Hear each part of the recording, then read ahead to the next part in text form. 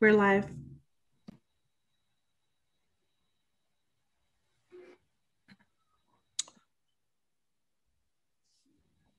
Okay, Sergeants, can we please start the backup at this time? PC recording is underway. Cloud recording is up. Backup is rolling. Thank you, gentlemen. Hello and welcome to today's stated meeting. At this time, I'd like for everybody to please turn on their video so we can identify you. Please turn all electronic devices to vibrate. Please turn all electronic devices to vibrate. Thank you, Madam Majority Leader. Good afternoon and welcome to the stated meeting of April 29th, 2021. I am Majority Leader Lori Cumbo and I'd like to thank you for joining us at this virtual meeting of the New York City Council. If you'd like to follow along, the agenda for today's meeting is posted on our website.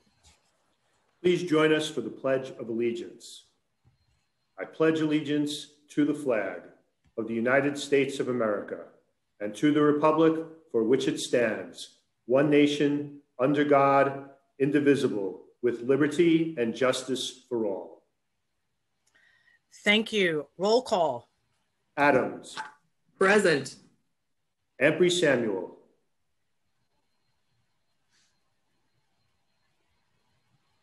Ayala. Barron. Less than present. Borelli. Present. Brannan. Present. Brooks Powers. Present. Cabrera. Present. Chin. Present. Cornegie.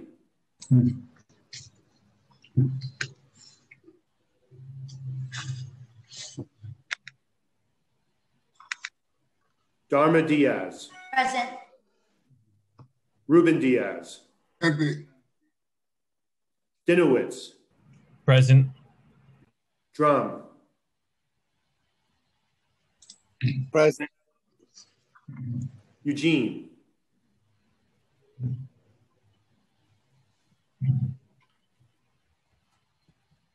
Felice.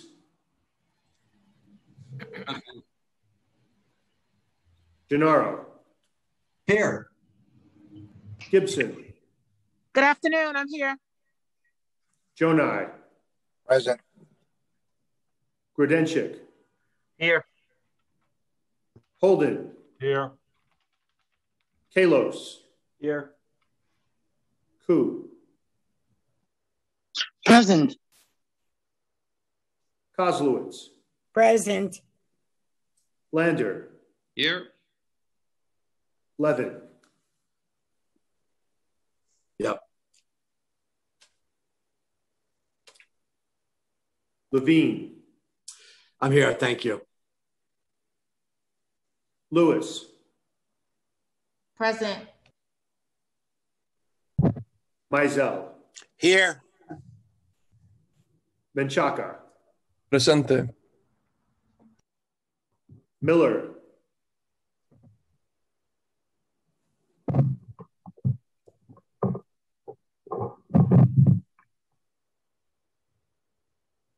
Moya. Present. Perkins. Right here, thank you. Thank you. Powers. Present. Reynoso.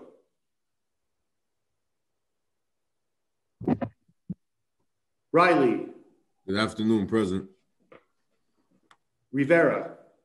Present. Rodriguez.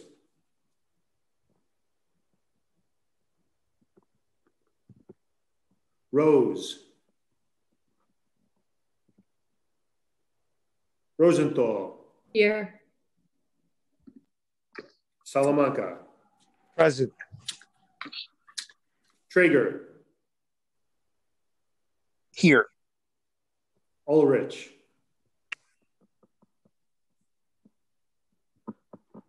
Valone. Here. Van Bramer. Here. Yeager. Here. Mattio. Here. Cumbo. Present. Speaker Johnson. I'm here. Madam Majority Leader, we have a quorum. Thank you so much. We will now have today's invocation, which will be delivered by Reverend Rashad Moore, spiritual leader of the First Baptist Church of Crown Heights, located at 450 Eastern Parkway in Brooklyn, New York. Welcome. Thank you, and good afternoon, everyone. Let us pause for a moment of prayer. Eternal God, we pause for a moment out of the daily rounds of life and leadership to give you thanks for the gift of life and for life itself.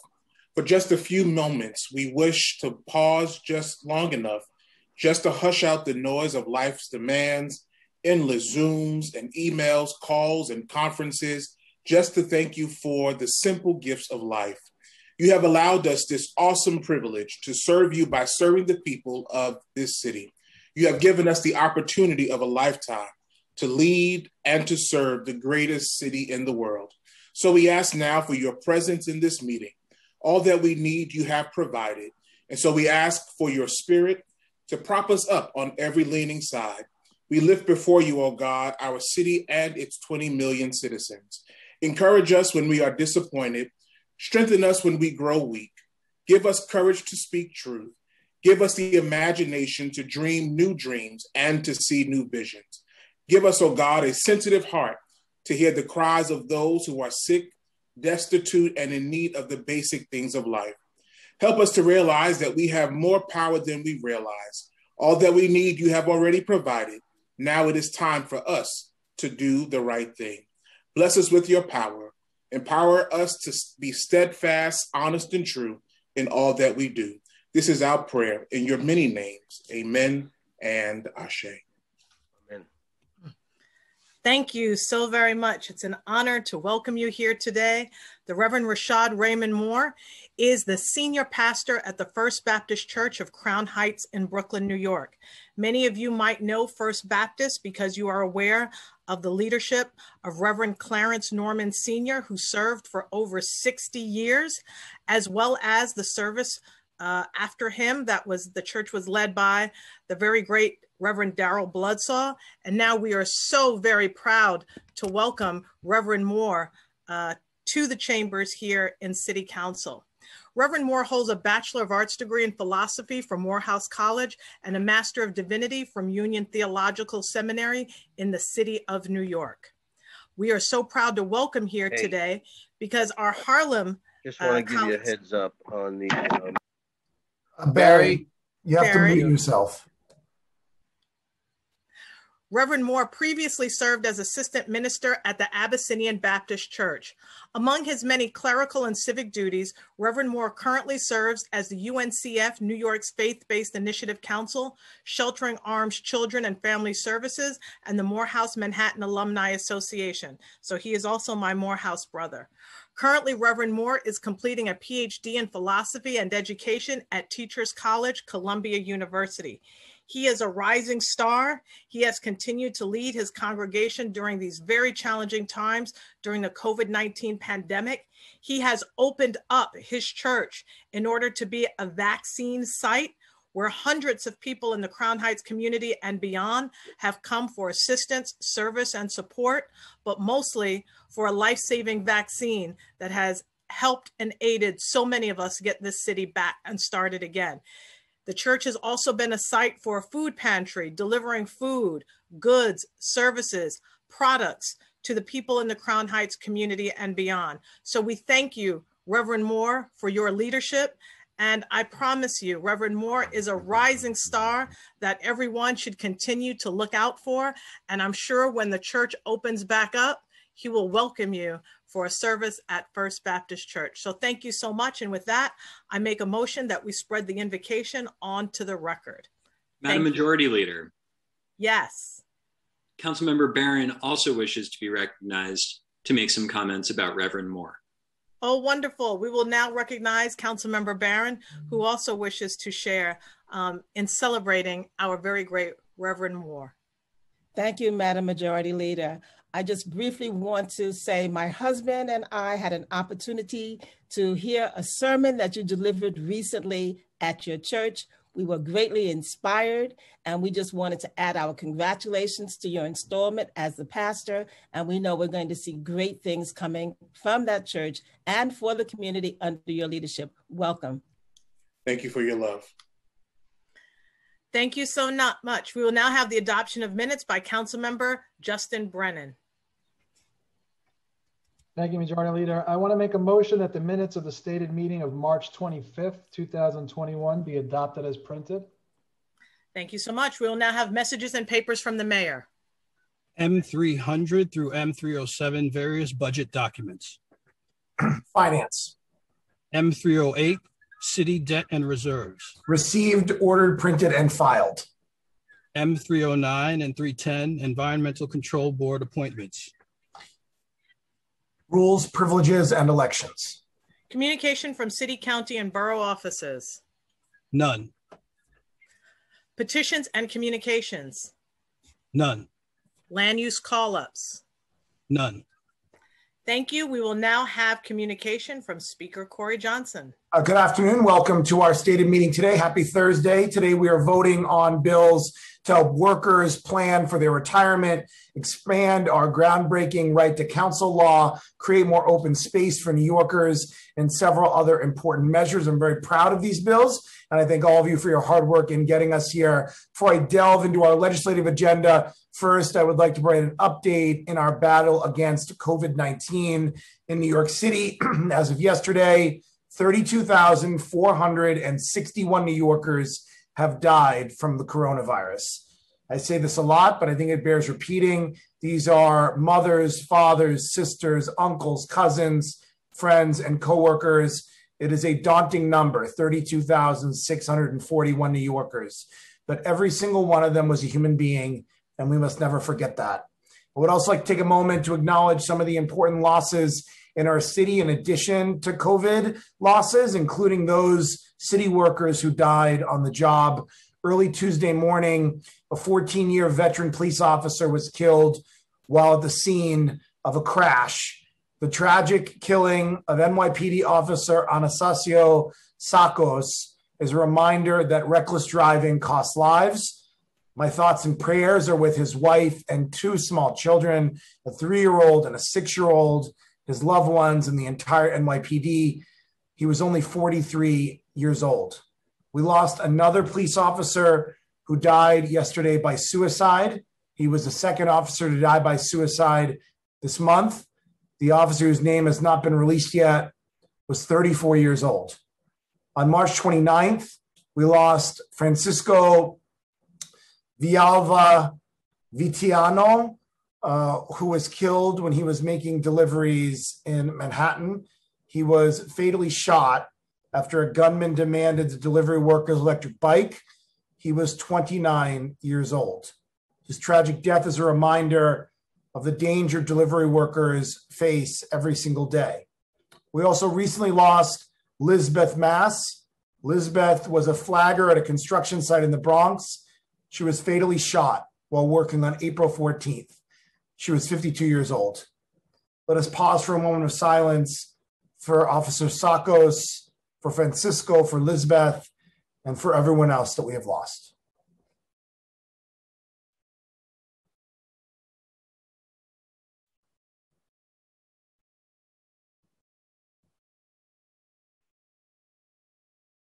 Thank you. Today, I'd also like to take a moment to acknowledge staff members who are leaving the council and thank them for their service to this body. Salim Mizrahi, my deputy chief of staff, is departing the council. Salim brought amazing insight and dedication to my office and to the council during an unprecedented time. She started just about the same time the pandemic was bearing down on our city and throughout the world. Salim was a huge part of us navigating some of the toughest moments that we faced, and I'm really grateful for her service to the city. She's a great, wonderful, compassionate, smart, hardworking, empathetic person. She's someone I've known for almost 20 years. I admire her so much, And I'm just really grateful for everything she's done over the past year. So we're sad to see you go, Celine, but we're very happy for you and for your family. Kalima Johnson is also leaving the council family. Kalima has been a senior policy analyst on the Education and Asian committees since joining the council in 2016. She was instrumental in creating the Culturally Responsive Education Pilot Program at the DOE. And Kalima is just a joy to work with. And Austin Branford is also leaving. He was originally assigned to bill drafting. He quickly showed his ability to analyze complex issues and was made counsel to the Housing and Buildings Committee. I worked with him on so many bills, especially around protecting children from lead poisoning. Really grateful to Kalima and Austin, who just did so much over the last many years at the council.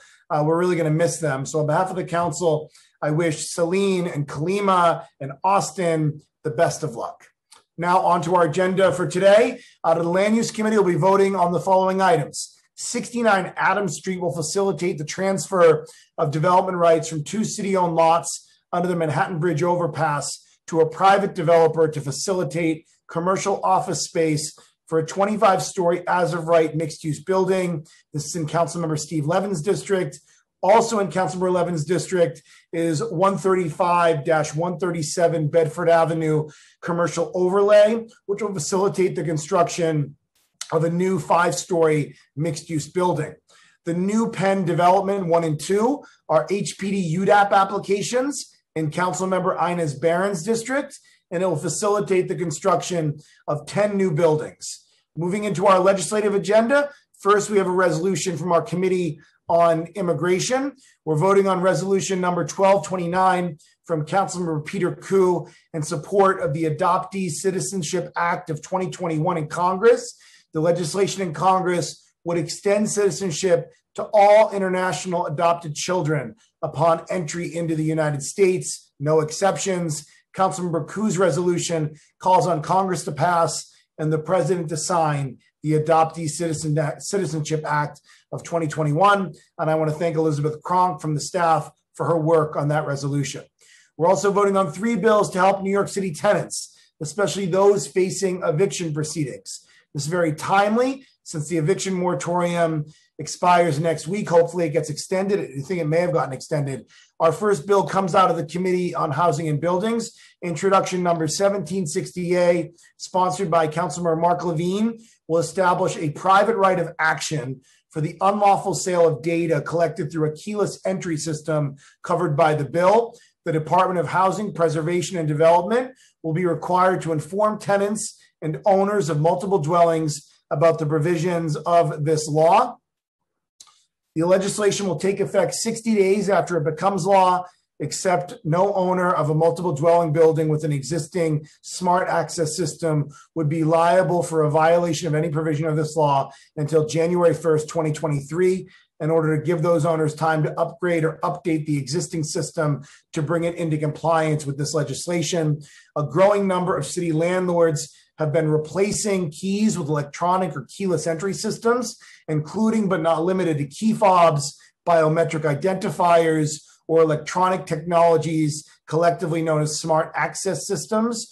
These keyless systems enable access to residential buildings and certain common areas within those buildings using key fobs, biometric identifiers, or other technology in lieu of conventional mechanical keys. There are growing concerns about the privacy and protection of tenants and their guest data. This legislation will require owners of multiple dwellings that utilize smart access systems to provide tenants with a data retention and privacy policy. This bill will establish restrictions on the collection and use of data collected and establishes guidelines for removing, anonymizing, or destroying data collected. The legislation additionally restricts owners from collecting data about a tenant's usage of utilities and internet services, except that such data may be shared with third parties for purposes of improving the building's energy efficiency. And from the staff, I want to thank Audrey Son for her work on that bill. Next, from the General Welfare Committee, we have 2 other bills from Councilmember Levine to help tenants. First, introduction number 1529 will require the Office of Civil Justice Coordinator to collaborate with community groups in engaging and educating tenants of their rights in housing court and then report on their efforts. Advocates and legal service providers have said that tenant outreach is an area that needs substantial improvement. According to advocates, many tenants who are eligible for the Universal Access to Legal Services program are unaware of their right to legal counsel and therefore never make it to housing court where legal counsel is provided. Vanessa Gibson also has worked on this. I want to thank both council members Levine and Gibson for their work on this. And from the staff, I want to thank Aminta Kilawan. And the final bill by Councilmember Levine, again, Councilmember Gibson has been involved. This bill will amend Local Law 136, the right to counsel law, by requiring the immediate implementation of this historic right to counsel program for tenants facing eviction proceedings in housing court citywide, and would thereby include tenants in all zip codes across the city. And again, I want to thank Aminta Kilawan from the staff for her work on both of those bills. Moving on from our Committee on Transportation, we have a bill to make the Open Streets program permanent. As the weather improves, more New Yorkers are going outside and they need more public open space. I'm pleased that today we're making the Open Streets program permanent and requiring DOT to make sure that this program reaches communities that have been underserved. It's a good example of the importance of creating bills that help all New Yorkers in implementing community feedback. Introduction number 1933, sponsored by Councilmember Carlina Rivera. I am another prime sponsor of the bill, will require the Department of Transportation to operate an annual open streets program to provide additional street space to pedestrians and other non-vehicular street users. Under this program, open streets could be managed by the Department of Transportation or by community organizations. The bill would provide for notice to council members and community boards and require DOT to report on recommendations for modifications to the program. And from the staff, I want to thank Elliot Lynn for his work on this bill. The last two bills for today come out of the Committee on Civil Service and Labor. Introduction number 888A, sponsored by Councilmember Ben Kalos, will create a mandatory auto enrollment program, payroll deduction IRA program for employees of private sector employers who do not offer a retirement plan and employ 5 or more employees.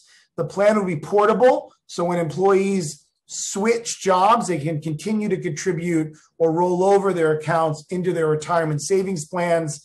And from the staff, I want to thank Nushat Chowdhury. And introduction number 901A, sponsored by Councilmember Idanique Miller, the chair of our Civil Service and Labor Committee, will establish a retirement savings board to facilitate the implementation of the retirement security program created by Ben Kalos's bill today. The board will consist of 3 members who are appointed by the mayor. The board will determine the start date of the program, and it will conduct education and outreach to employers and employees to make sure that we're giving the city and businesses enough time to prepare, and the board would have up to 2 years to implement the program.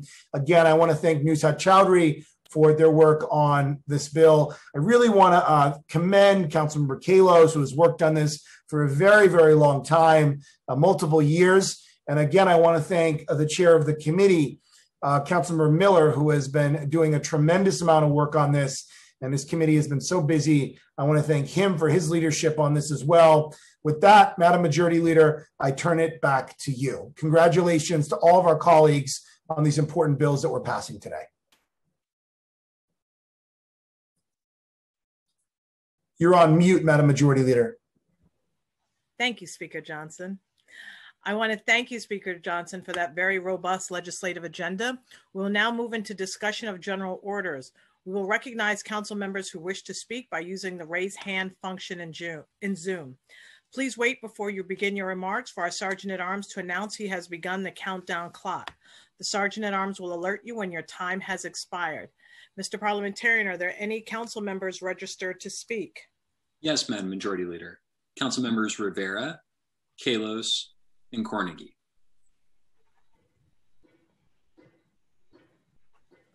Rivera, Kalos, and Cornegie. So we'll begin with Councilmember Rivera.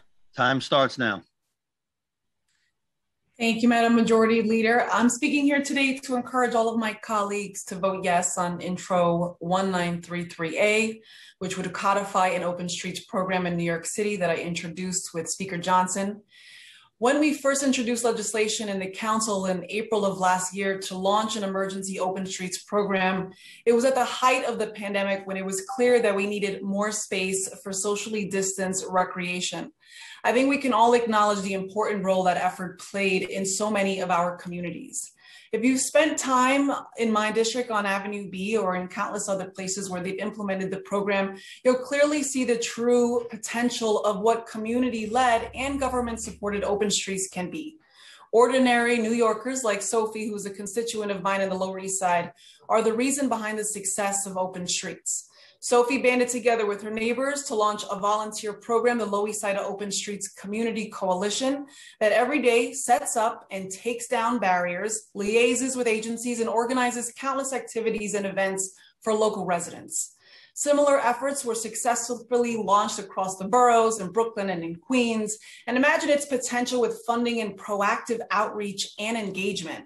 Through Open Streets programming, we've also been able to take it many steps further, enabling outdoor learning, helping local businesses thrive, inspiring entrepreneurs, allowing performing artists to share their talent, and connecting us to our neighbors. But it's clear that some important changes have to be made so this becomes a permanent, successful staple of our city in communities that want them. The amended legislation we're voting on today will do just that. It would require agency investments to take the load off volunteers, advancing real equity metrics and policies, expanding flexibility to customize the streets our communities deem appropriate, and it installs a process for permanent conversion to pedestrian plazas, shared streets, and other pedestrian-focused designs. Just a few quick thank yous. Thank you to Transportation Chair Idanis Rodriguez, of course, to Speaker Johnson, Jason Goldman, Kelly Taylor, Annie Levers, Elliot Lynn, Transportation Alternatives, Families for Safe Streets, the Advocates, and of course, I have to thank my team, Pedro Carrillo, Iraq Jahansky, Isabel Chandler, Alexis Richards, and Jeremy Unger. I encourage everyone to please vote aye. This could be a benefit to any community that wants it, and I think it will be a raging success across the city. Thank you so much, Councilmember Rivera. Councilmember Kalos. Time starts now.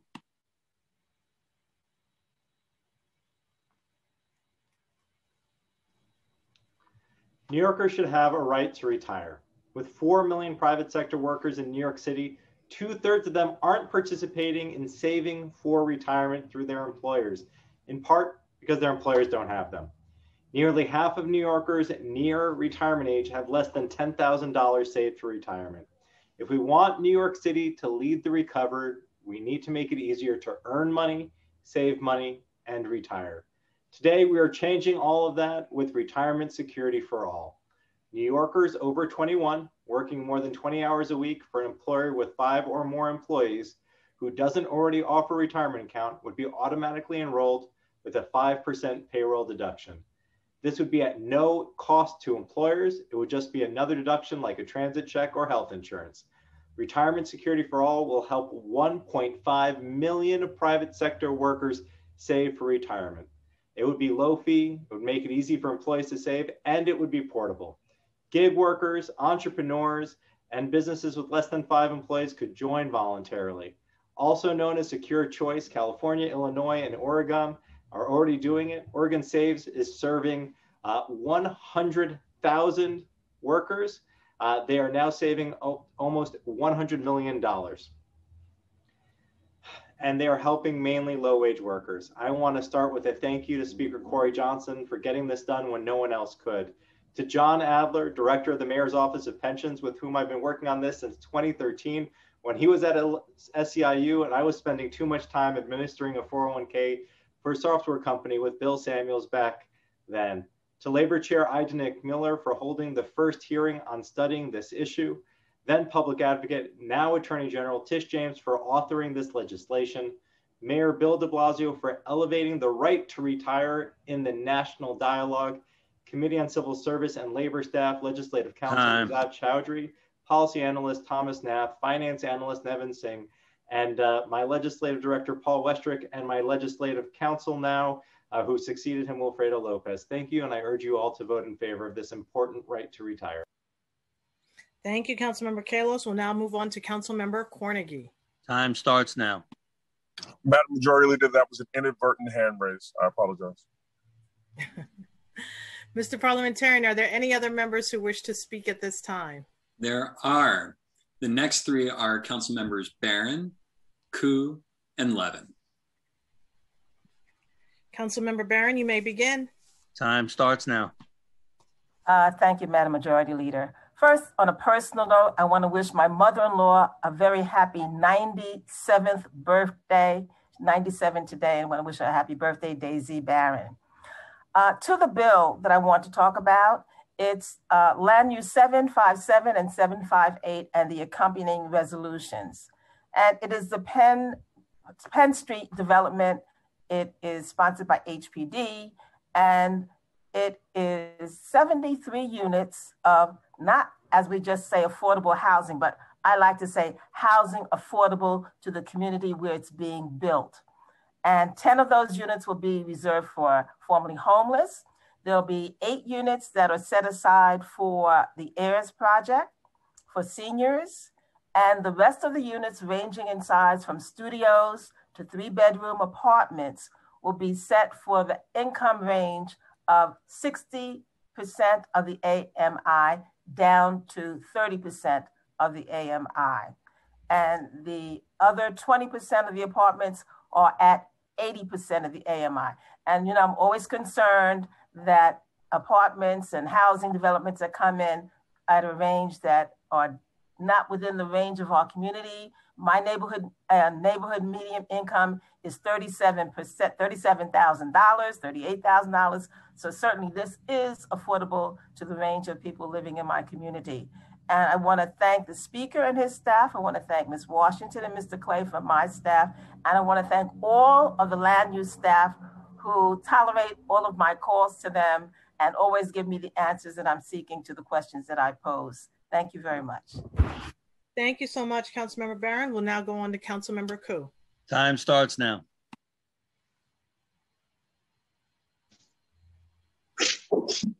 Thank you, Majority Leader. I support the Open Streets program. It provided a rare reprieve from isolation during the pandemic that turned our streets into fun yards.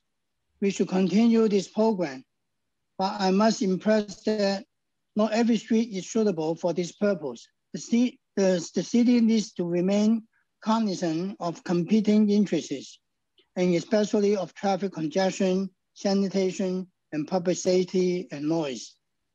Rerouting traffic on tight city streets can also be more harm than good for local businesses. So I urge the DOT to carefully listen to the concerns of the communities where open streets are planned.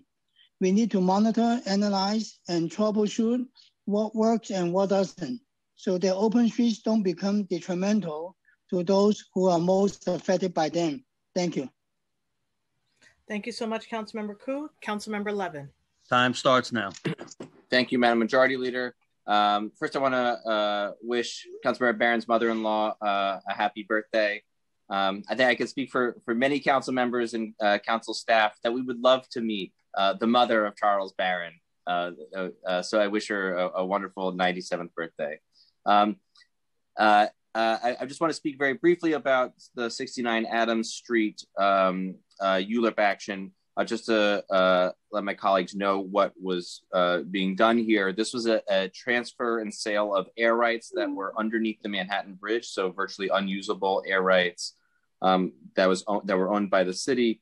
They will be transferred to an adjacent parcel for a purchase price of $17.2 million that was negotiated by EDC and approved by their board at a price of $175 a square foot for commercial density. This would be, this was already an as of right residential development, and this would add 90,000 or so commercial square feet to the development site.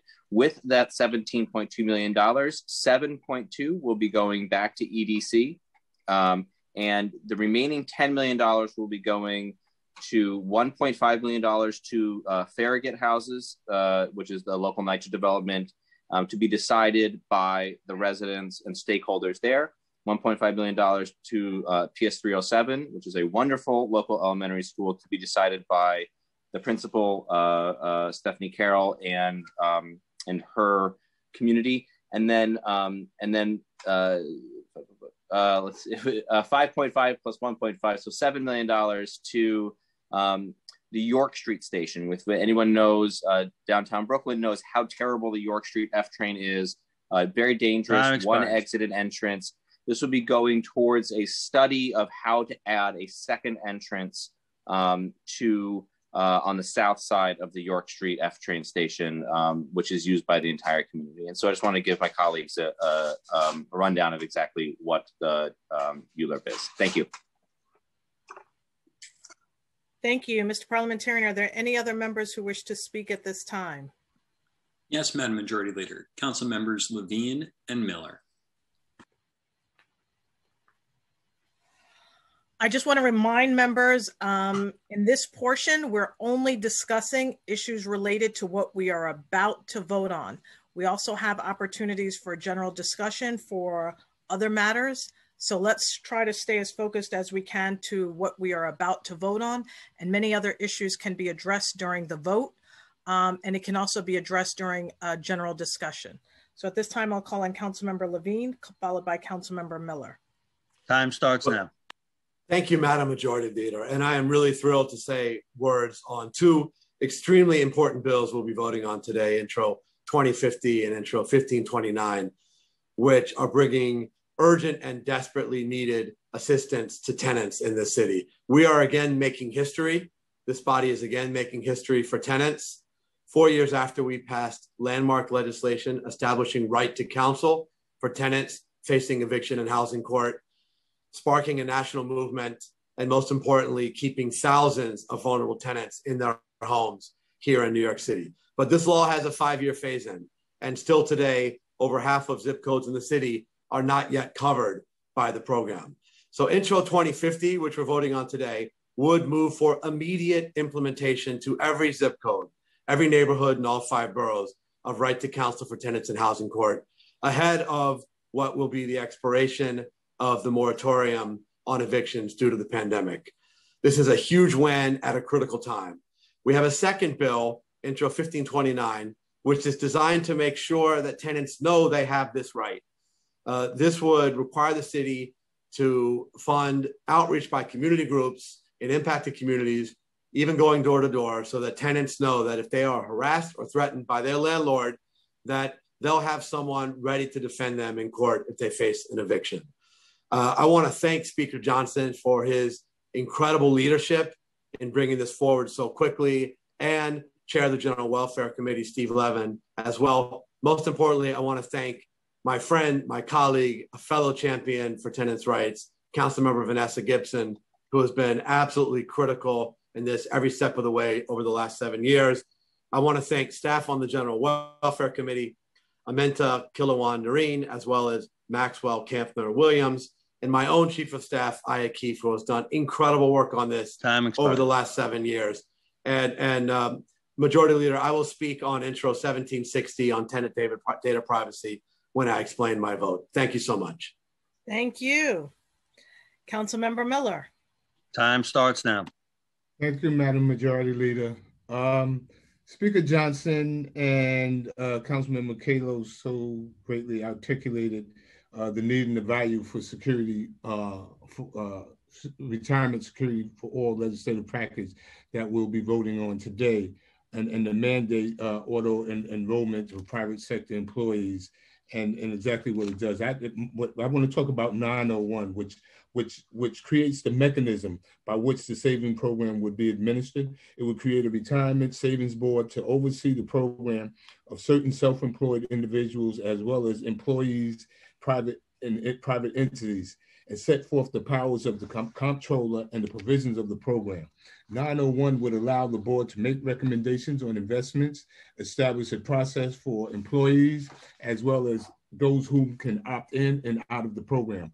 partner with our state government entities to establish procedures to ascertain whether an employee is covered by the program. I just also want to add, this legislation becomes more necessary now that we've seen over the past year in pandemics, and the legislation had made a lot of headway, but had been deterred by the past administration in Washington.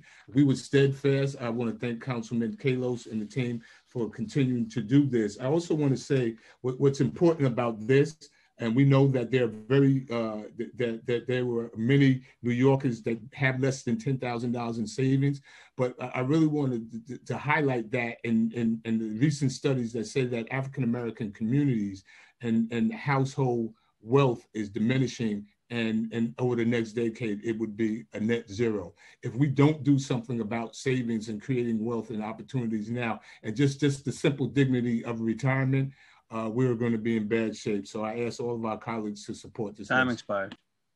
Thank you. Thank you so much. Mr. Parliamentarian, are there any other members who wish to speak at this time? No, Madam Majority Leader. Okay, thank you. And thank you to all the members who have spoken at this time. We will now move into report of special committees. None. Report of standing committees. Report of the Committee on Civil Service and Labor, intros 888A and 901A, Retirement Savings Program. Amended and coupled on general orders. Report of the Committee on Finance, Preconsidered Resolution 1617 and 1618, Business Improvement Districts. Amended and coupled on general orders. Report of the Committee on General Welfare, intros 1529A and 2050A, Tenant Housing Court Rights and Legal Services. Amended and coupled on general orders. Report of the Committee on Housing and Buildings, intro 1760A, Tenant Data Privacy. Amended and coupled on general orders. Report of the Committee on Land Use, LU 752 and Reso 1620, 69 Adams Street. Coupled on general orders. LU 757 and Reso 1621 and LU 758 and Reso 1622, New Penn Development. Coupled on general orders. LU 764 and Reso 1623, 135, 137 Bedford Avenue. Coupled on general orders. LU 765, Zoning for Coastal Flood Resiliency. Approved with modifications and referred to the City Planning Commission pursuant to Section 197D of the New York City Charter. LU 766 and Reso 1624 through LU 769 and Reso 1627, Resilient Neighborhoods. Approved and laid over. Report of the Committee on Transportation, intro 1933A, Open Streets Program. Amended and coupled on general orders. And at this time, asking for the clerk, take a roll call vote on all of the items that are coupled on today's general order calendar. Adams. Permission to explain my vote? Permission granted. Time starts now. Thank you. While well-intentioned, I don't believe that open streets should be a one-size-fits-all solution. Nor do I believe that the DOT should be the operating agency. Areas in Queens are a significant transportation desert, and parking is at a premium in so many spaces and places. I really think that we need more green space and parks. And if we're to get it right for the entire city, it has to be reevaluated and repositioned. For that reason, I will be voting aye on all except intro 1933. Thank you. Thank you.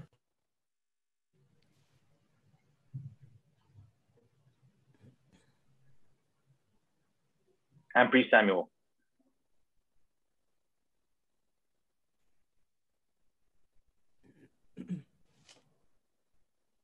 Humphrey Samuel, I believe you're muted.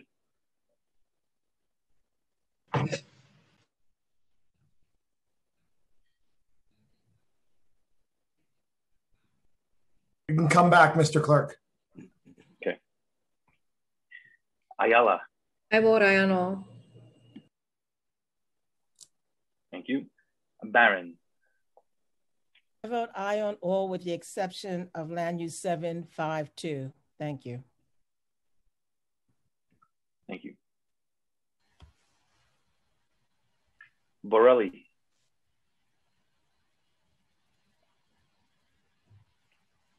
Brannon. I vote aye on all. Brooks Powers. Permission to explain my vote. Permission granted. Time starts now.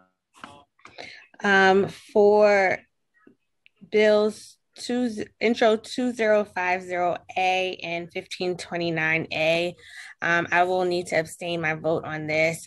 I just wanted to highlight, while I think that this is a good bill that helps renters who may not have the resources to secure legal counsel, my district is one that is very diverse, where we have homeowners, 1 and 2 family homeowners, that this will place a potential significant burden on. I've heard directly from seniors in my district who are homeowners, and with the loss of rent month to month, could end up spiraling into foreclosure, which Southeast Queens has been one of the communities that has been hardest hit in terms of foreclosures through time. And the flip side of it is I do have a part of my district where there are significant renters that could benefit from this. I look to working with the council and trying to find ways that we can provide resources also to those 1 and 2 family homeowners as well. And as far as intro 1933A, I just wanted to once again commend Councilmember Rivera for her leadership on this bill, but just echoing my sentiments earlier from committee meeting and imploring the Department of Transportation to work in closely with the community and the council members to ensure that where these open streets exist, that they make sense for that particular community. I do know that in parts of my district, there are a number of residents and leaders that have expressed an interest in having that. So thank you. Thank you. And I vote aye for all of the rest. So thank you. Thank you. Thank you. Councilmember Borelli.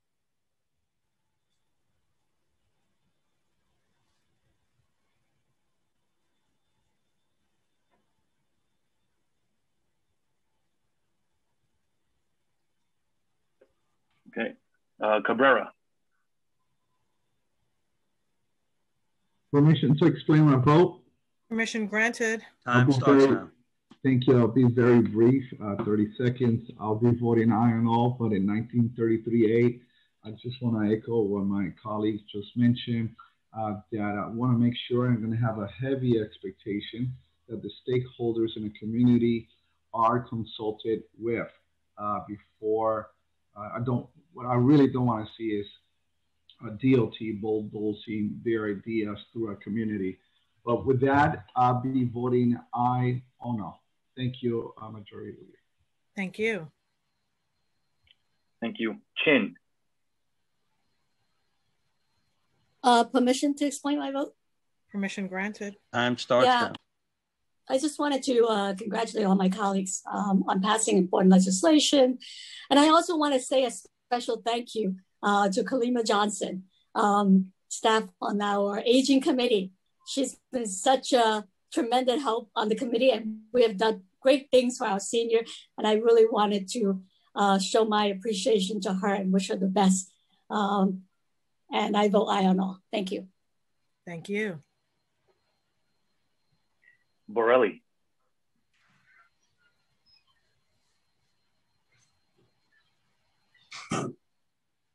Councilmember Borelli. Cornegie. Permission to explain my vote? Permission granted. Time starts now. I want to vote aye on everything that we're hearing today, but I also want to send a special congratulations to all of the members who are moving on to bigger and better, but a special thank you and congratulations to Austin Branford, who I've had this opportunity to work with as a member of Housing and Buildings and the Housing and Buildings Committee. He's been an pleasure to work with, thorough, personable, all of the great things that you could want for someone to work with. And I come out of that pool down on the 14th floor. So I just want to say congratulations, Austin. If you ever need anything, please let me know. Thank you. I vote aye. Thank you. Dharma Diaz.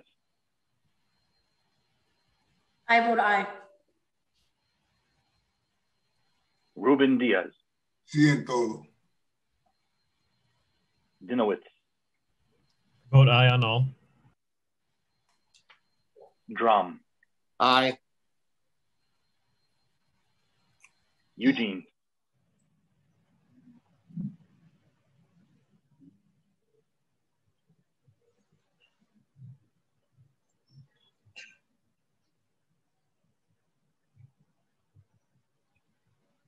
Councilmember Eugene.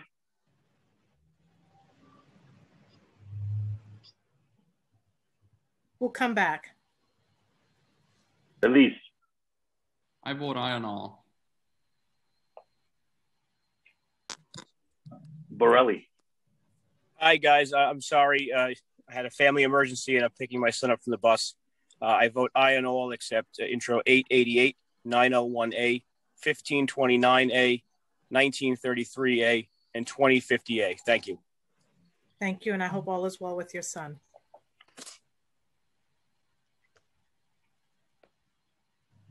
One moment.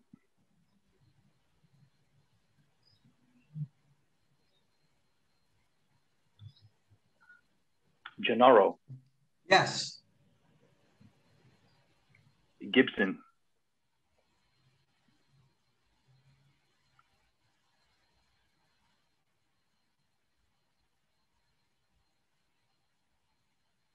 Councilmember Gibson.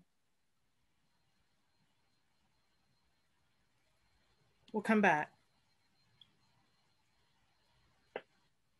Jonai. Majority Leader, permission to explain my vote? Permission granted. Time starts now. Just want to echo some of the concerns that my colleagues brought up regarding 1933 and open streets.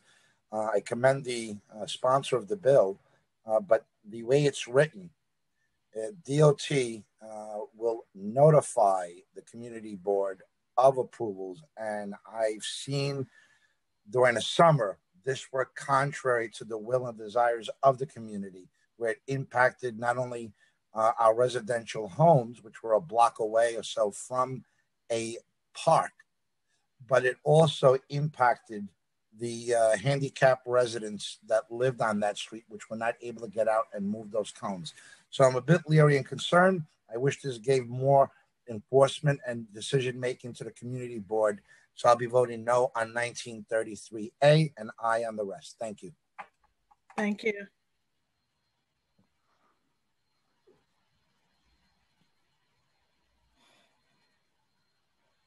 Gordenchik. Permission to explain my vote, Majority Leader. Permission granted. Time starts now. Thank you. I want to join with Speaker Johnson in expressing my condolences to the family, the colleagues, and the friends of Officer Anastasios Sakos, who died this week, was killed in the line of duty in my district on the Long Island Expressway. I have worked with the people at Highway 3, which is located just off the Grand Central Parkway in Cunningham Park. I know their dedication to the safety of the people. I see them in the neighborhood. They take their lunch in our local restaurants, and his death is a tragedy, not just for our community, but for his family. And I hope that they will find some peace in the days and months ahead as they struggle to overcome this loss. I am voting aye on all with the exception of 1933. I want to associate myself with the remarks made by Council Members Adams and Jonai. I did not have a good experience, and I want to commend Council Member Rivera. I think that the bill is in many parts of the city will work very well. I know it's worked exceptionally well in Councilman Drum's district and in other parts of the city. My experience with it last summer, the city's idea was to open an open street next to Cunningham Park, which I just didn't understand, and I had to work to stop that because it just didn't make any sense. And I'm worried, as my two colleagues who voted no on this bill are, that there aren't enough ways for the community to express itself. So while I find the goal of this bill laudable, and I again commend the sponsors for it, I am going to vote no. I'm sure it will pass, but I am going to vote no at this time and hope that in the future the bill will be tweaked to give, as Councilmember Jones said, community boards a little more discretion over this. Time expired. Thank you. With that, I vote aye on all except 1933. Thank you. Councilmember Eugene. I request permission to vote on all the land use collects and all the items coupled on today's agenda. Permission granted. I vote aye on all. Thank you very much, Madam Majority Leader. Thank you. Councilmember Gibson. We'll call back on Councilmember Gibson towards the end of the session. Okay. Holden. Aye on all. Thank you. Kalos. Permission to explain my vote very briefly. Permission granted. Time starts now. I neglected to thank AARP for their tremendous assistance in passing this legislation. And I will only vote yes on open streets on the condition that I can get more in my district and in Manhattan. I vote aye on all. Thank you. Cool. Majority Leader, may I explain my vote? Permission granted. Time starts now. Thank you. Yeah. I explain the vote on resolution 1129 later. But first, I want to thank policy analyst Elizabeth Kwong and the Council Habini Ahuha and Lipster Gibson of families with children from China and all other advocates for this resolution. I want to especially thank Michael Mullen from AKA, Vincent Kim from Museum of Korean American Heritage, and all the others. Thank you. I vote aye on all. Thank you.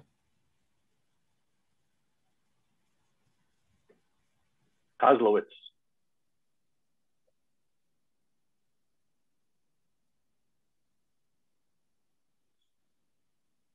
Councilmember Kozlowitz, I believe you're muted.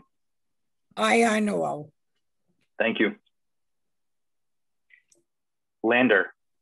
Madam Majority Leader, I request permission to explain my vote. Permission granted. Time starts now.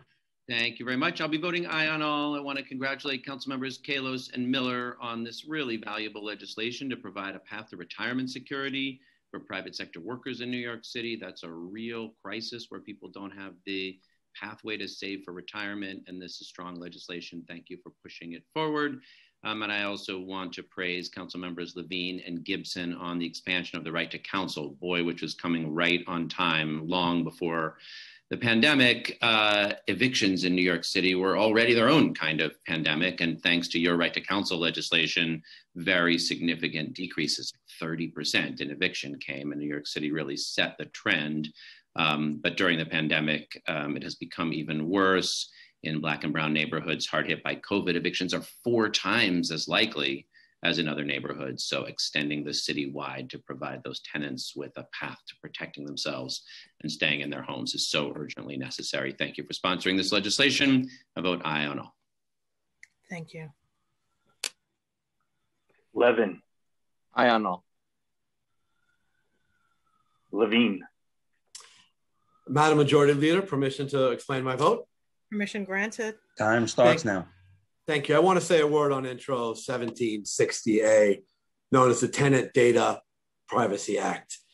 This bill is for everyone who enters their building with a key fob or a PIN code or a smartphone app.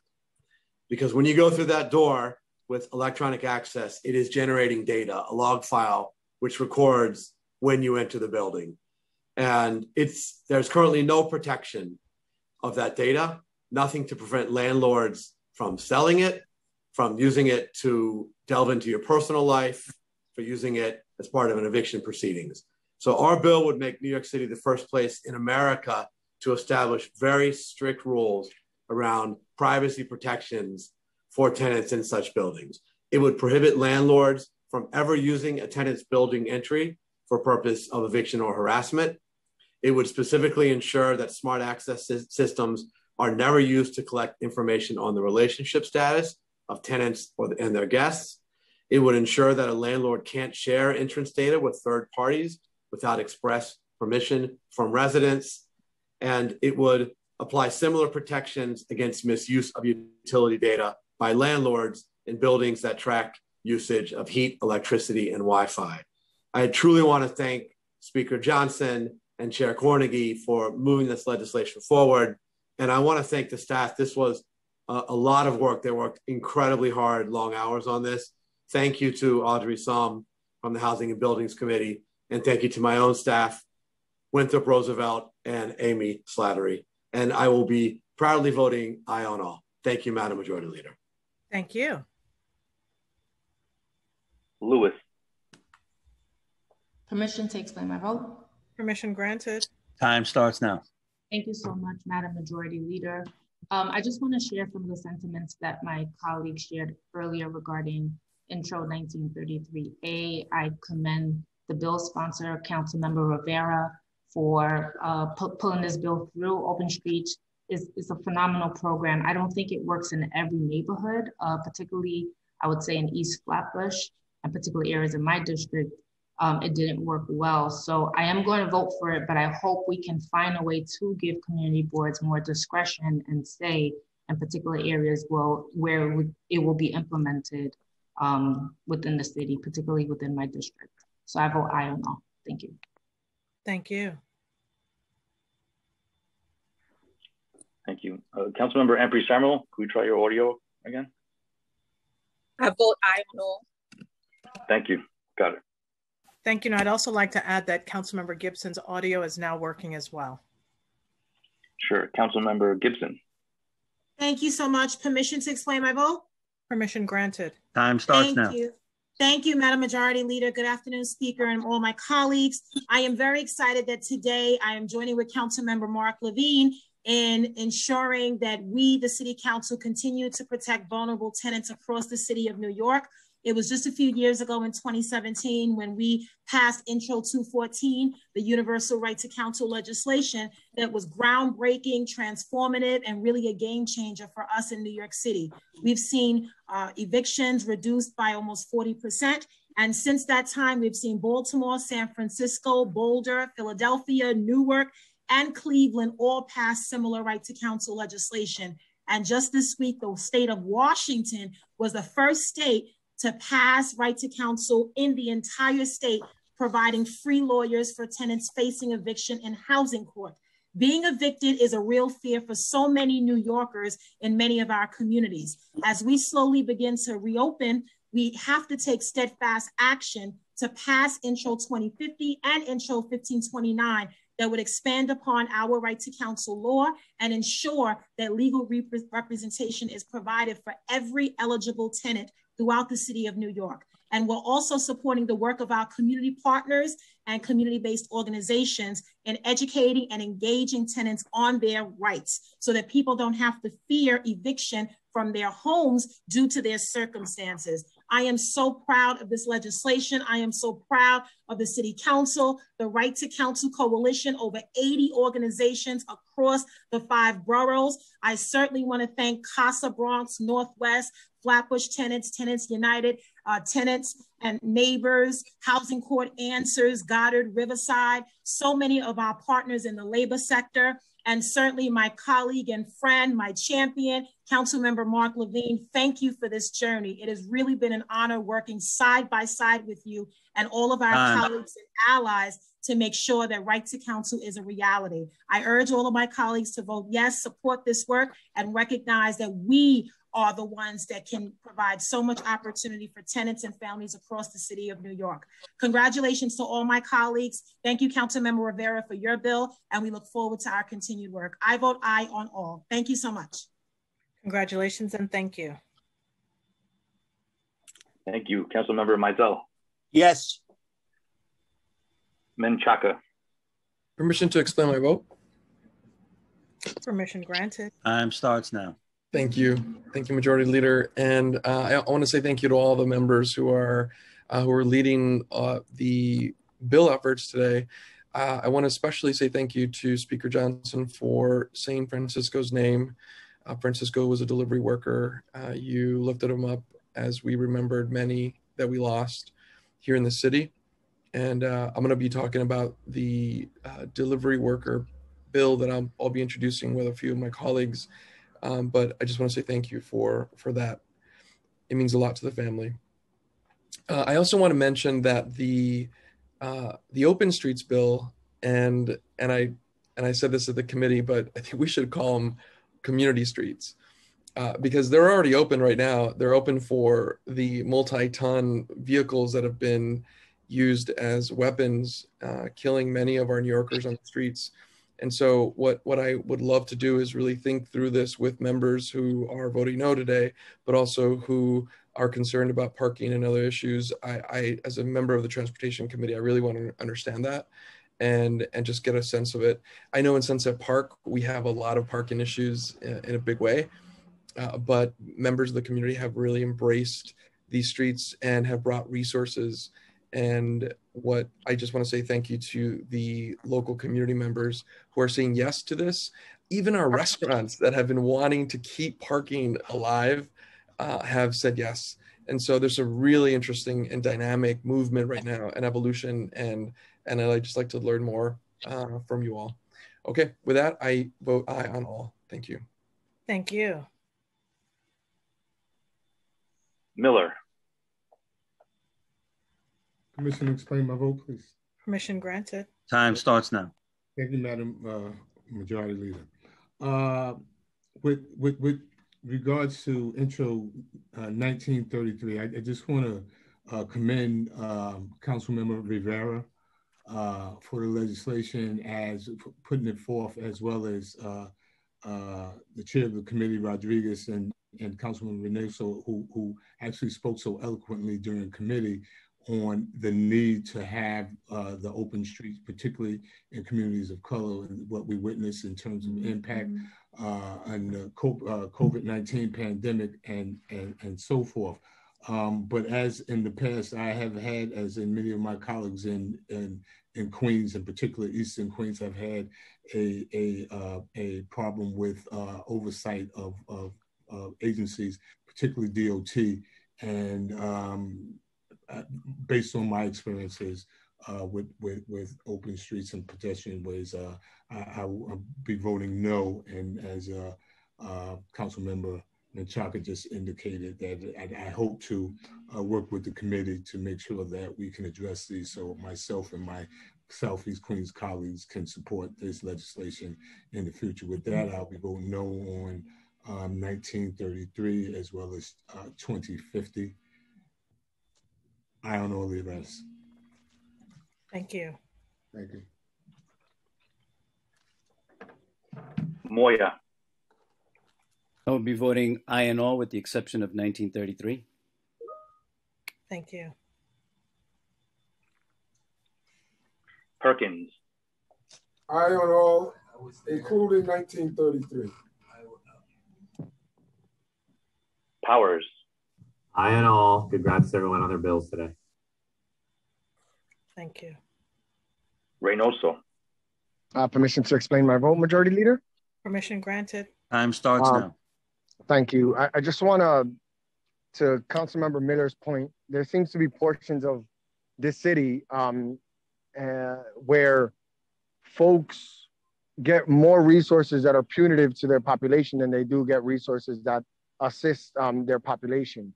And I think that we need to have a deeper dive with the Department of Transportation about what they're doing in the outer portions of the outer boroughs to make sure that we're advancing good policy, good transportation policy. And that's obviously not happening there.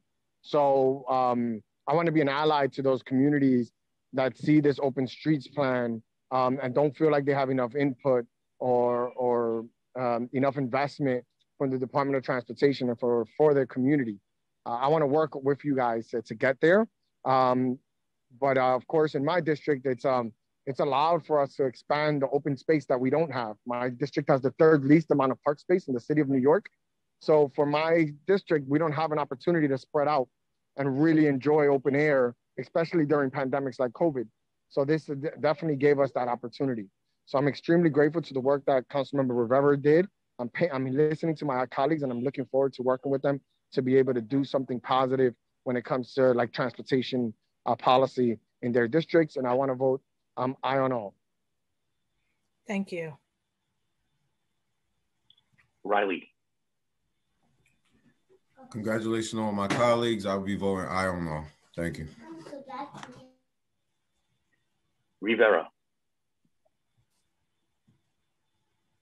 Congratulations to all my colleagues on some fantastic legislation. Proudly vote aye on all. Thank you. Rodriguez.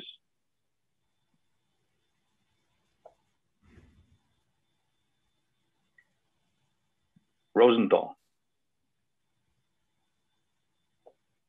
With congratulations to the bill sponsors, I vote aye on all. Thank you. Salamanca. Aye on all. Traeger. Aye. Ulrich.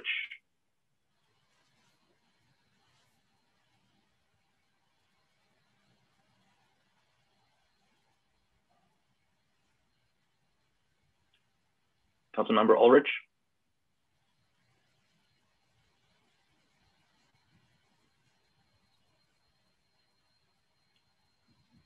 We'll come back. Sure. Vallone.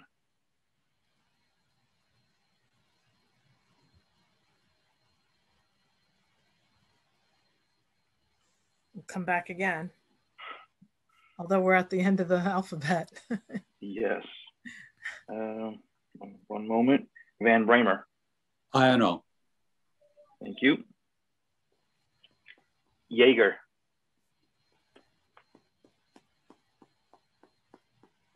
Madam President, may I be excused to explain my vote? Permission granted. Time starts now. Thank you very much. Madam President, I agree with Councilmember Adams, Councilmember Miller, and Councilmember Lewis, and so many others who've spoken on Intro 1933. You know, I like the program when it's done right, but I think that the bill ought to and doesn't provide for a responsible adult to be running this program. What we're doing is we're ceding authority to the Department of Transportation, which hasn't really acted responsibly in many of these things. And there should be some mechanism for the community to be involved in this, whether it's through the community board, through the representatives in this body, through a committee made up of the representatives in the legislature and the city council who represent a particular area, to at least opine before the Department of Transportation comes down and decides which street yes, which street no. And for that reason, I will vote no on Intro 1933. With respect to Introduction 888, again, this is, you know, as I frequently find here, sometimes we are passing legislation which are solutions in search of problems. It is no question that there are people who are not with the retirement accounts that we are blessed with. There's no question about it. But this bill doesn't provide retirement accounts. What it provides is a regulatory scheme for employers to manage something that they've never had to do before. It doesn't provide a single penny to the employees, and employees can simply walk down the block to any bank and open up an IRA. This doesn't help them in any way except for institute a mandatory scheme of regulation over very small employers, not 25 or more, not 50 or more, but anybody who has 6 employees. The small fruit store will have to do this kind of massive bookkeeping and regulation. And again, reminding, as I frequently do, I know my time is up, but I will be quick, that the first violation for an employer who doesn't have his paper clips in order on the papers that he's required to keep for 3 years is $250. The second violation is $500. And it seems to me that we can do a little better. And I will also point out, I'm wrapping up, that the city has inoculated itself in this legislation that all the city has to do to end this program is certify that the city might be liable. And if the city certifies that it's liable, the program ends. employers don't get to certify, employers don't get to remove themselves from liability in any way. So for that reason, I will be voting no on introductions 888 and 901 as well, and aye on the remainders. Thank you very much. Thank you, Councilmember Yeager. I think I've seen Councilmember Van Bramer.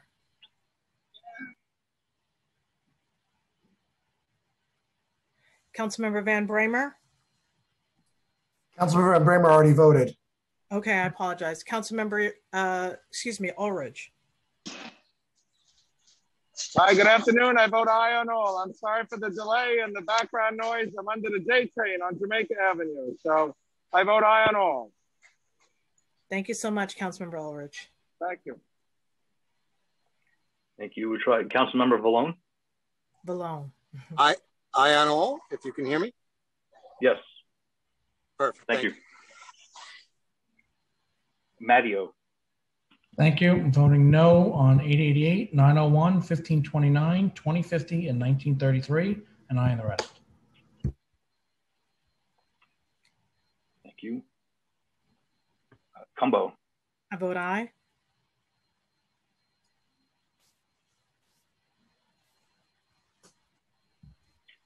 Speaker Johnson.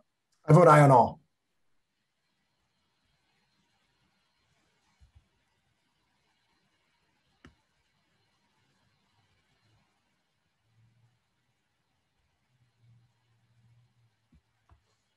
Just give us a moment while we tally the results.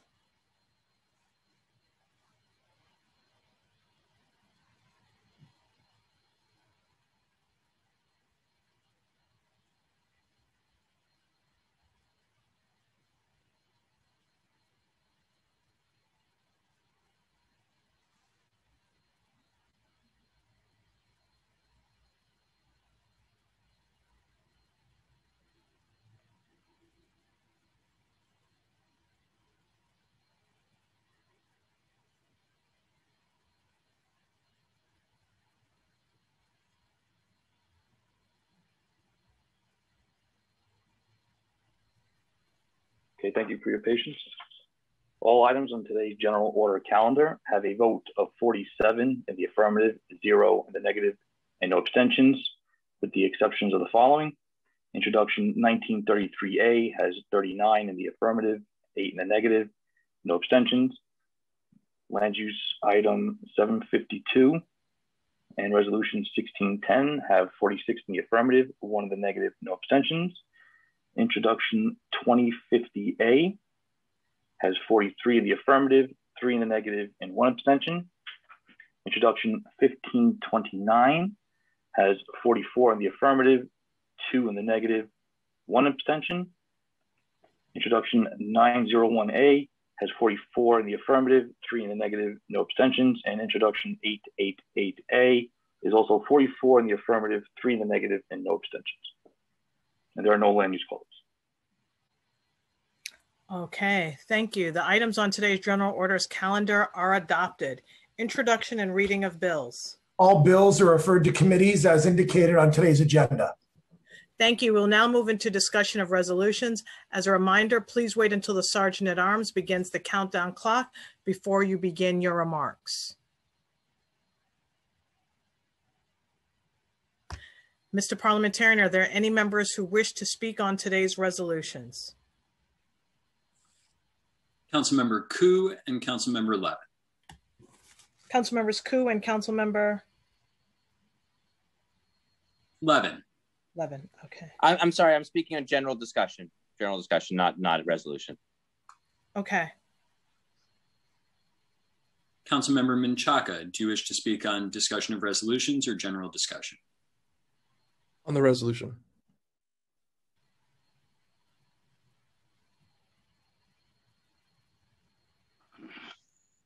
Councilmember Koo, you may begin. Time starts now. Thank you, Majority Leader. Today, we are voting on my resolution 1129 that calls on the United States Congress to pass and the President to sign the Adopted Citizenship Act of 2021 in order to secure U.S. citizenship of internationally adopted children who are now adults or aging into adulthood. This resolution calls on the federal government to close a loophole in the Child Citizenship Act of 2000, which prevents internationally adopted children from receiving U.S. citizenship despite being legally adopted by U.S. citizens. Imagine spending 99% of your time as American only to have your country turn its back on you because of missing paperwork. The Child Citizenship Act of 2000 was supposed to allow foreign-born children of U.S. citizens to acquire citizenship. Unfortunately, a loophole in the act left out thousands of adoptees from countries all over the world because they were 18 years old by the time the law went into effect. Thousands of international adoptees have spent nearly their entire lives in America without citizenship rights, and many actually have no idea they are not really citizens. Such an oversight is a colossal failure of our federal immigration policy. It should be prioritized as an urgent bipartisan fix because there's absolutely no reason why international adoptees should not be granted full and unequivocal citizenship. We have spent too long demonizing immigrants in this country. These are our family members, our friends, and our neighbors. It is time that we treat them with the basic human dignity that they deserve. Thank you, Mr. Speaker, and thank you, Majority Leader. Thank you so much, Peter Koo, Councilmember Koo. Are there any other members who wish to speak on today's resolution? Yes, Madam Majority Leader. Councilmember Menchaca, followed by the Speaker. Time starts now. Councilmember Menchaca, you may begin. Thank you, Majority Leader. And I just want to echo the powerful words of Councilmember Koo, member of the Immigration Committee. We just voted on this earlier today, and I want to add some words. The right to citizenship is powerful. It grants the privilege of voting and running for office, but it also provides permanent protection from deportation and the freedom to travel within and outside the United States. Citizenship allows individuals full access to this nation's safety net, its benefits, without fear of adverse immigration consequences. The current adoption loophole in immigration law is cruel. You can be brought to the US as a child only to find out later that you are not guaranteed the rights of citizenship.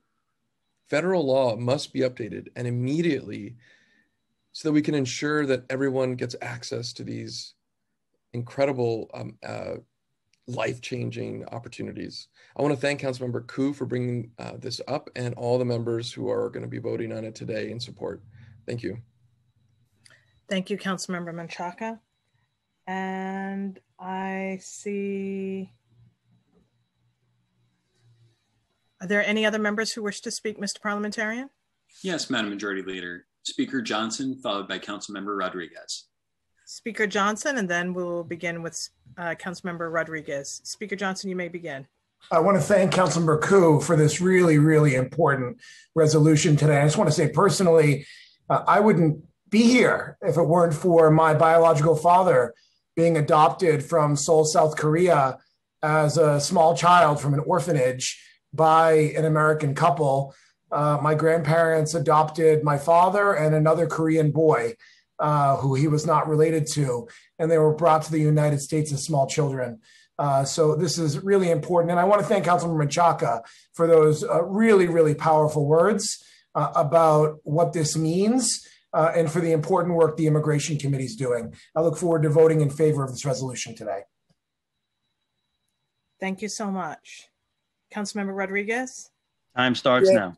Yes, Majority Leader, I would like to ask unanimous consent to vote and at the same time to thank the Speaker for the opportunity that he gave Councilmember Carolina Rivera and I to pass this bill today. This bill is very important to improve safety, not only for the riders who use the bus, but also to be able to make the bus more accessible to underserved community. Is there unanimous consent? Is there any objection to granting unanimous consent for Councilman Rodriguez to vote on all of the items on today's calendar. I see no objections, Madam Majority Leader. You may vote, Councilmember Rodriguez. I vote aye. And at this time, we will wait for a new tally before I begin to read the resolution onto the record.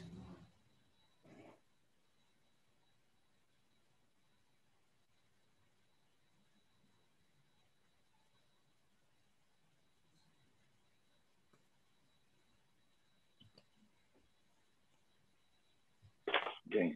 Revised vote. All items in today's general order calendar now have a vote of 48 in the affirmative, 0 in the negative, and no abstentions, with the exception of the following. Introduction 1933A has 40 in the affirmative, 8 in the negative, 0 abstentions. Land use 752 with resolution 1610 has 47 in the affirmative, 1 in the negative, no abstentions. Introduction 2050A has 44 in the affirmative, 3 in the negative, 1 abstention. Introduction 1529A with 45 in the affirmative, 2 in the negative, 1 abstention. Introduction 901A with 45 in the affirmative, 3 in the negative, no abstentions. And finally, introduction 888A with 45 in the affirmative, 3 in the negative, and no abstentions. Thank you. Thank you. We will now have a voice vote on today's resolution. And excuse me one moment, are there any other members who wish to speak on today's resolution? No, Madam Majority Leader. Just wanted to be clear. Thank you. We'll now move into a voice vote on today's resolution. If you wish to vote against or abstain from today's resolution, please notify the Legislative Documents Unit by mail. I'll now read today's resolution onto the record.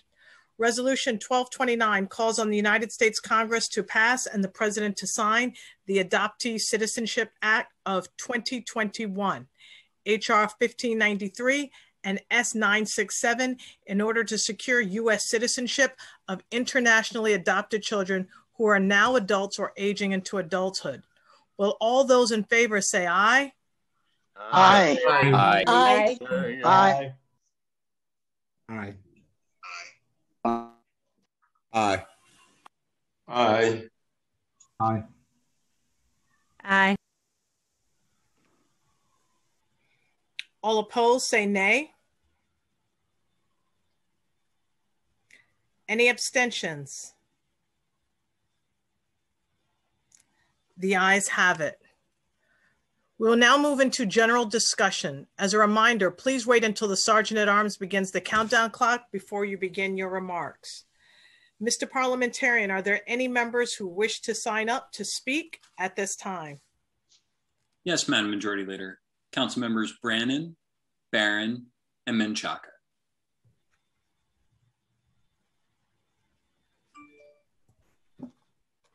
Councilmember Brannan, you may begin. Time starts now. Thank you, Majority Leader. I'm proud to represent Pequeña Gate in Bensonhurst, which is actually home to many of New York City's food delivery workers. And when you order from Grubhub or DoorDash or Postmates, these are the people who deliver your food. They don't get paid much, they don't get benefits, and they often work in dangerous conditions. The third-party delivery food world is a multi-billion-dollar industry. And these massively public traded companies have been profiting off the backs and the bicycles of these mainly immigrant workers for a long time, especially over the past year when all we really could do was order takeout. So my colleagues and I are introducing a package of bills to help deliver a little bit of dignity and respect to these workers. Two of the bills I'm introducing, one would require these delivery app businesses to provide the workers with insulated food delivery bags. And the other bill would simply allow a worker to decide if he didn't want to go deliver something to the Bronx if he was currently in Queens. So I hope that my colleagues will sign on to these bills, and I'm sure my other colleagues will speak on their bills as part of this package as well. Thank you. Thank you so much. Councilmember Barron. Time starts now. Thank you, Madam Majority Leader. I just want to briefly wish all those who are leaving the very best in their new ventures, but I particularly want to extend best wishes to Kalima Johnson, who was a policy analyst for the Education Committee.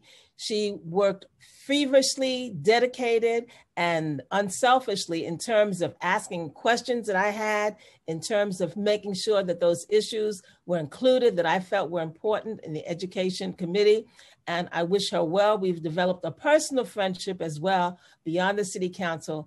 And we just love her talents, her personality, her perseverance, and her professionalism. So I wish all of them well, but particularly to Kalima, the best in your new undertaking. Thank you. Thank you so much.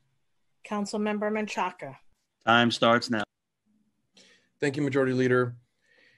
Last week, over 1,000 food delivery workers marched in Manhattan demanding dignity and safety for their essential work.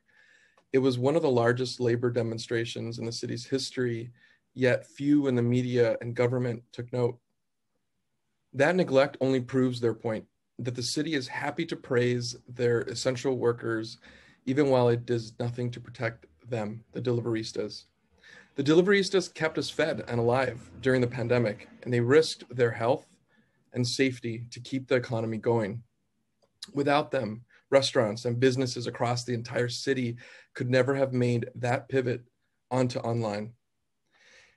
But as demands increased, protections for their labor did not keep up, and so deliveristas are not being paid on time or at all. They are forced to pay for their own equipment and bags. When the deliveries fail, they are penalized and often suspended, even if the fault was not their own or the fault of the restaurant or the customer. For a mostly immigrant labor force, such suspensions not only add insult to injury, but endanger entire families and communities. And during our cold winter, restaurants did not even grant deliveristas the basic decency of using their bathrooms. This is happening because delivery app companies care more about keeping customers and restaurants happy than they do workers who are keeping the whole thing moving. But today is an historic day, and we here in the City Council, Councilmember Rivera and Brannon and Speaker Johnson, are supporting this really historic opportunity for our neighbors. I am proud to introduce and part of this package with all of them, and including Brad Lander and Margaret Chin, who have also been champions for our delivery workers. This is the first step, but there's a lot more work, and I can't wait to keep doing this work with all of you. Thank you. Thank you, Councilmember Menchaca. Are there any other members who wish to speak at this time? Yes, Madam Majority Leader. Councilmembers Levin, Koo, and Drum. Council members, say that once more. Levin, Koo, and Drum. Okay. Councilmember Levin, you may begin. Time starts now. Thank you very much, Madam Majority Leader. First, I want to extend my condolences to the family of Police Officer Anastasios Tsakos, who was killed in Queens by a drunk driver in recent days. My condolences to his family. Secondly, I want to actually call my colleagues' attention to an article that just came out, I believe yesterday, in the New Yorker by Saki Nafo, and highlighting our colleague, Alika Ampry-Samuel, and her steadfast work in bringing community-based public safety to her district in Brownsville, Brooklyn.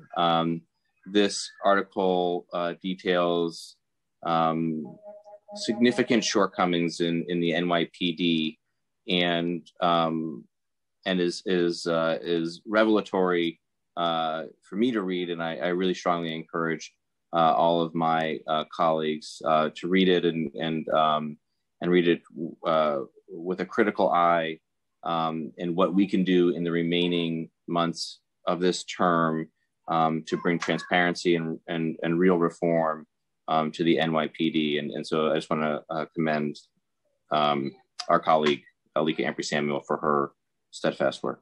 Thanks. Thank you so much, Council Member. We'll now go to Council Member Koo.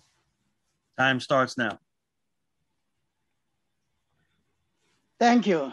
Today, I'm introducing Resolution 1619, calling on the U.S. Congress to pass and the President to sign the COVID-19 Hate Crimes Act, which is federal legislation that will expedite review of COVID-19 hate crimes.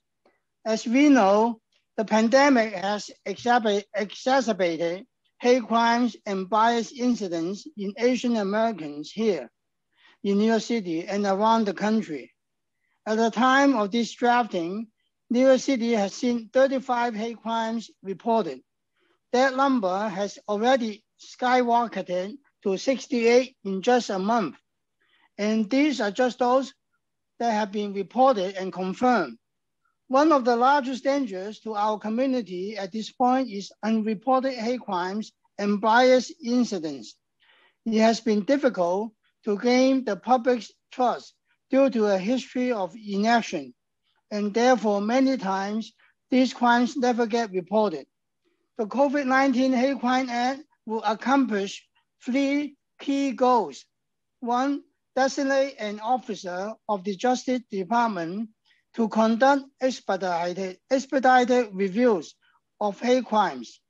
2nd, issue guidance for state and local law enforcement agencies for reporting in multiple languages. 3rd, issue guidance describing best practices to mitigate racially discriminatory language in describing the COVID-19 pandemic. We need federal action, especially in areas where there are not many, where there may not be large Asian populations, and law enforcement may not have the linguistic or cultural competence to address these incidents when they occur, so that they don't explain them away as someone just having a bad day. And we need to stop allowing people in power to use discriminatory language like China virus or Kung Fu. These are not partisan works, and this is not a partisan issue. This affects all of us. Our country is better than this. I hope you will join Councilmember Chin and I in supporting this legislation. Thank you. Thank you so much for your very timely words. Councilmember Drum. Time starts now. Thank you very much, Madam Majority Leader. I also just want to thank Kalima Johnson, who's leaving. Kalima came on board when I was education chair, and it was a real pleasure to be able to work with her. She's a thorough professional. She's kind, she's nice, she's competent, and I just wish her all the best. And I just want to say thank you, Kalima, for everything that you did for students in New York City. So thank you and good luck. I hope to see you soon, and let's stay in touch. Thank you, Kalima. Thank you, Councilmember Drum. Any other members at this time who wish to speak?